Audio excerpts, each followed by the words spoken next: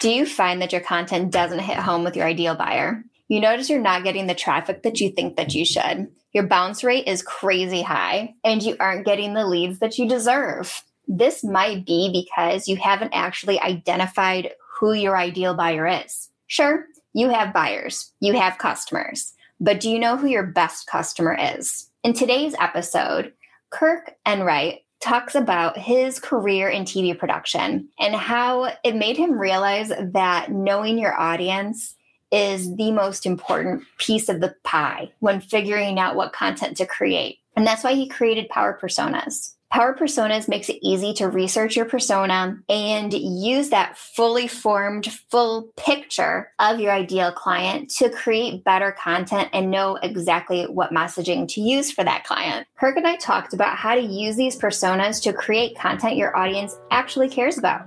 So stay tuned.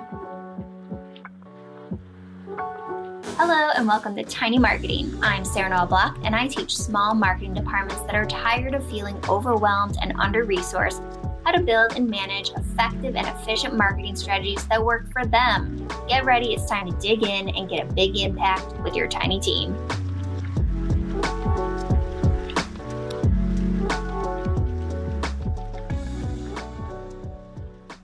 Thank you so much for joining me today. Can you tell everybody first how we met? Yeah, we met via LinkedIn. I'd seen some things that you posted and some comments and some articles, and I reached out because it seemed like you might have some interest in buyer personas and obviously content marketing. I will say this, and this is unsolicited praise, but I do get your emails, which are awesome. Oh, thank you. I mean, they're really, really well written, and that's not always the case. Well, that means a lot. That's one of my favorite things to do is write those newsletters. So can you introduce yourself to the audience so everybody knows about your awesome new adventure in personas? Sure. Well, I'm Kirk Enright, so I'm the founder and CEO of Power Personas, which is an AI-driven tool to help you build personas. So buyer personas and ideal customer profiles. The journey for this particular startup started about 3 years ago, although I've been using personas professionally for probably my entire career, either being presented with them or doing the research to generate them or some combination of those things. And one of the things that struck me was there weren't a whole lot of really good automated tools to kind of help you make the leap from once you've done your research, you've got some good understanding of your customers to, okay, who are these people and how do I engage with them? So that's what the journey was all about. You're right there. I have within creating content strategies, and I'll create buyer personas and customer avatars. And you could do all the research in the world, but it does take us some extra finesse to actually convert this information that you've learned into a persona. So it's an interesting take. And I know you worked in TV before you started this. So were you using avatars or customer personas in that? Yes. So, and also, I mean, I started in advertising and I transitioned into television and television marketing and long form and short form stuff. But yeah, doing promos and trailers in particular usually come up with different sorts of cells, which are aimed at different types of consumers. There's a really funny video where someone has taken the movie The Shining, recut it as if it's targeting, the rom-com crowd. Yeah. Which is kind of anything what that movie is about. Usually when you're doing that sort of thing, you really do try and target the end user, but it kind of gets you thinking about the different people that you're trying to reach and the different ways that you reach them. Sometimes it's, kind of the music cues or the information that you're providing. Sometimes it's kind of how you package it up, in terms of content. Different people will respond to a white paper versus, like a cartoon. Yeah. And so keeping that in mind when you're creating content is pretty important. Yeah, you're right there where I talk a lot about repurposing your content so you can reach different types of audiences. And you're right that not everybody is going to be attracted to a cartoon. Not everybody is going to be attracted to a white paper. I personally hate white papers. So repurposing them into different types to meet those customer avatars is really important. But you talked about music cues, which brings me into my music question. So what is your happy song? I'll go with Pete Townshend's Let My Love Open the Door. Okay. So The Who was when I was growing up, that was the band that I liked. So that's the first thing that came to mind. Yeah. Tell me, is there a background? Is there a reason that that's your happy song? Well, besides the fact that it's the one that I can think of, because I have a lot of playlists, and a lot of stuff on there I pulled from. I used to listen to KCRW, station in Southern California, has a great morning show, and they used to do podcasts where they release a song a day. So I used to pull those in and add those to playlists, but I would never remember the names of the artists or the song titles. So, well, yeah, I remember doing something similar to that, like waiting on the radio, ready to record my song. And then invariably you get a DJ who would talk over and the you're intro. like, okay, I've been waiting here for 6 hours for this song, and now you just talked over the intro. Ridiculous. Right. Okay, so let's get back to personas.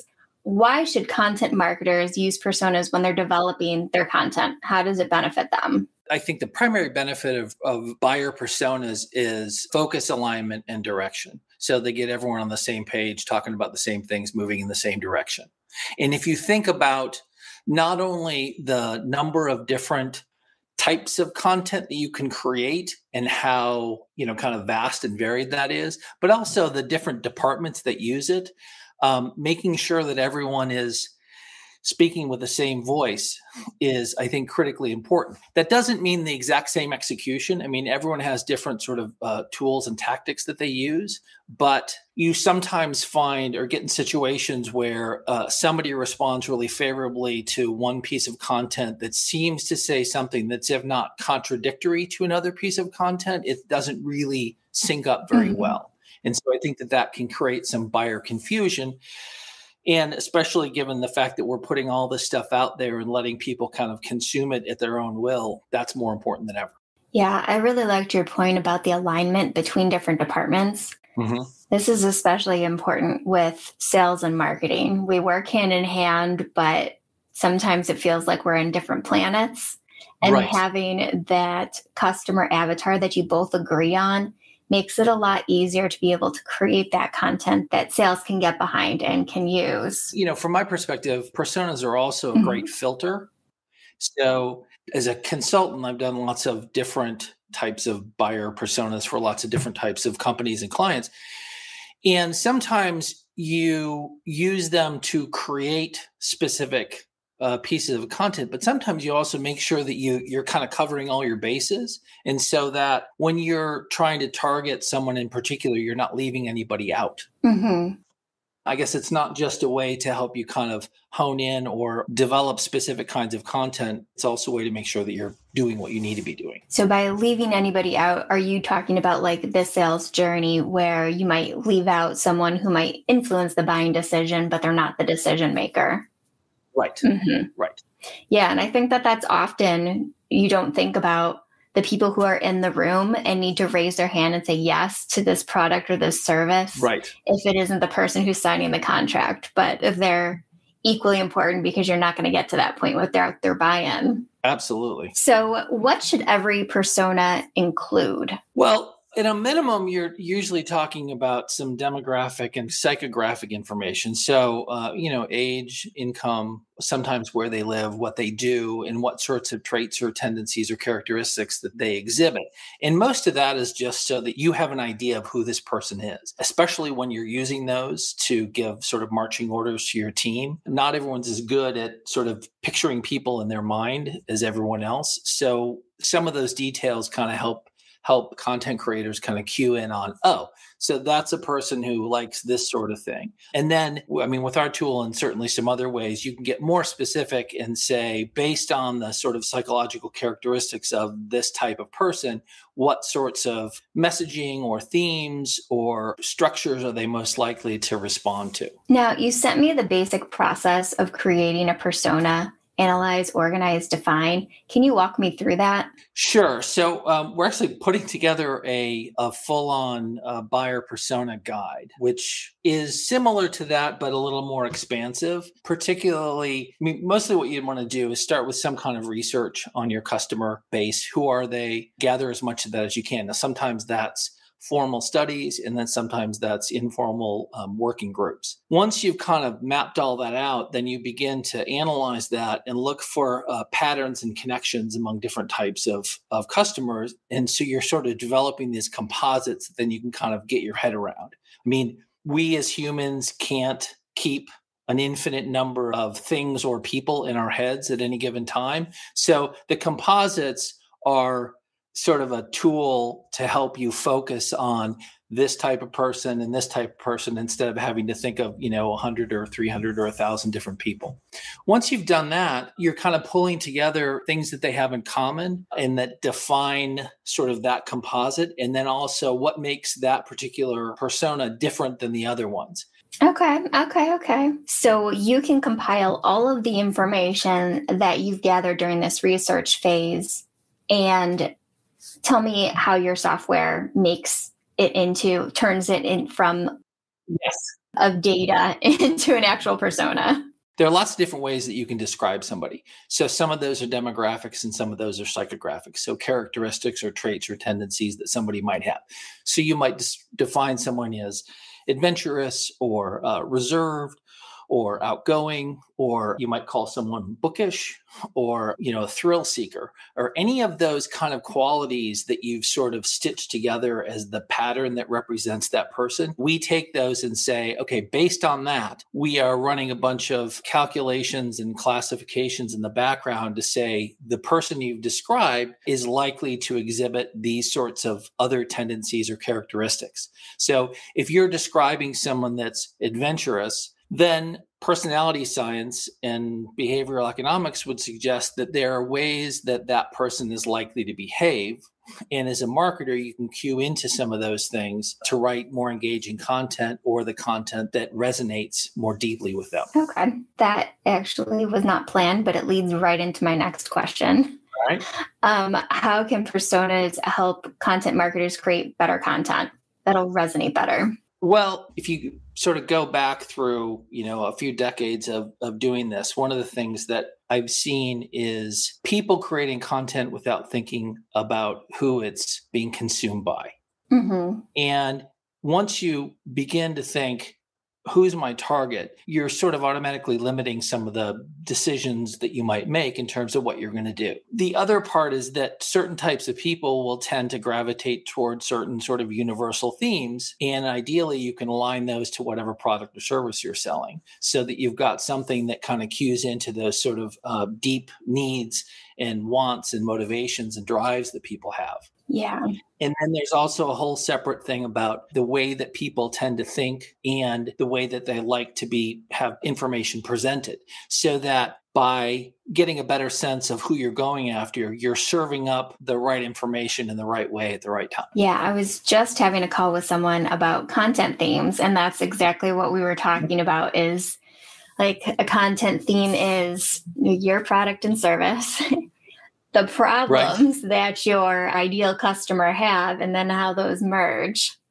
And like that Venn diagram, that middle is where it's at. And you can't completely define what that problem is and what could happen if they don't get that problem solved unless you have that customer avatar set up, unless you actually know who they are and who you're talking to.